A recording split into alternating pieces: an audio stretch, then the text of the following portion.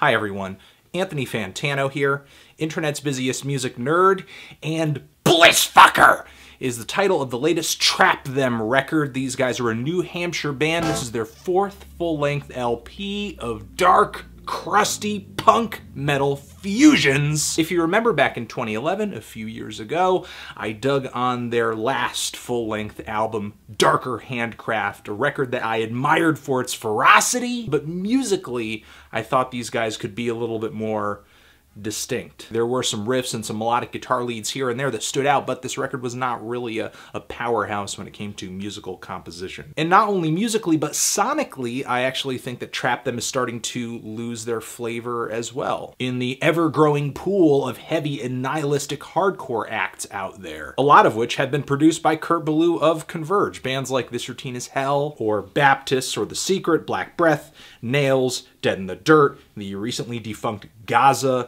Young and in the Way. And even though this LP I think is just a smidge more aggressive than Trap Them's last record, I'm getting pretty much the same sort of unmemorable vibe here. There's a riff, there's a melodic guitar lead here and there that may make a particular track stand out, like the songs Organic Infernal and Gift Unsteady, two of the better tracks on this LP, or the song Former Lining Wide the Walls, not one of the more melodic tracks on this LP, but it's definitely one of the more ferocious. Trap Them really puts aggression on top on this particular track, but it's just not enough to keep the songs on this LP interesting, or keep this entire LP interesting, which is Trap Them's longest record yet at 47 minutes, which to me is really just too long to be doing one thing and one thing only. At least one thing well. Even though Trap Them is mad as hell, boy, do their vocals sound buried on a lot of these tracks and sound pretty run-of-the-mill, as well as the guitar tone here too, which is super bodiless and flavorless, just so distorted that it has no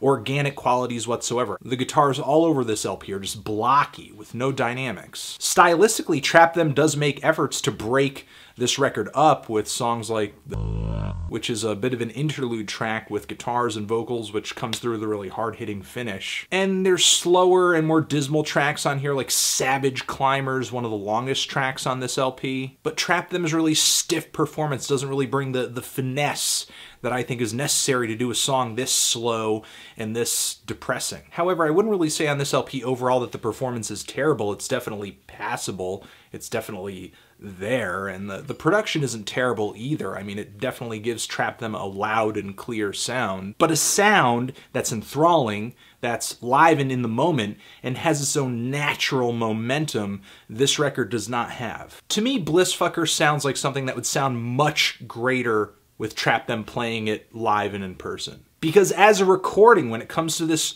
darker, moodier, more nihilistic hardcore metal fusion, this record is about as predetermined as a color by numbers activity page. I'm feeling a light to decent 5 on this LP. Transition, if you've given this record a listen, what did you think of it? Did you love it? Did you hate it? Why? What do you think I should review next? And that's it. Trap Them, Blissfucker, forever.